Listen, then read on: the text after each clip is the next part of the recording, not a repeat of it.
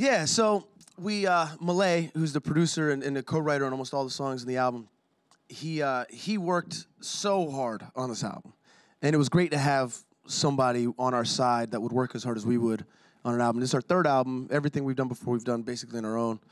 And one night, he stayed up till 3 a.m. listening to every song. And I think we had almost every song written and recorded. And the next day, he pulls me aside when we're at the studio. He's like, man, I think we're missing one song. And I know this is a lot to ask you, but in my dreams, you would write a song for Amanda and call it Amanda. And I was like, man, that's a lot of pressure. I don't know if I'm gonna really do that.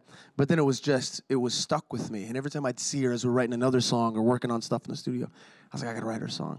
So I upped the ante, and we wrote and recorded it without telling her. And so we had a party at the studio. We brought all our dear friends in to hear the album for the first time.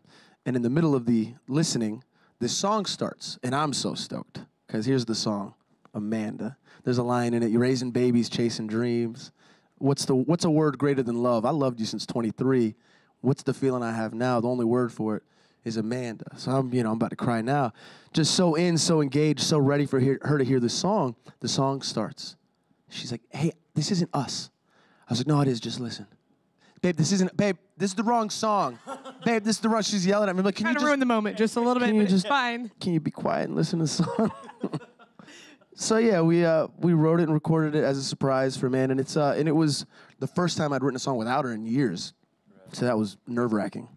That's really funny. You're almost coming from like an A&R perspective, like, I don't know, this works with the record. Well, I liked it, but I was like, this is not one of ours. I don't remember because we wrote and recorded a bunch of songs that didn't end up on the album too. So I was like, is this one of those that we started and we just never finished? But it doesn't sound familiar.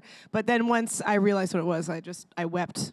Right. And I took a shot of tequila and gave him a high five. There you go.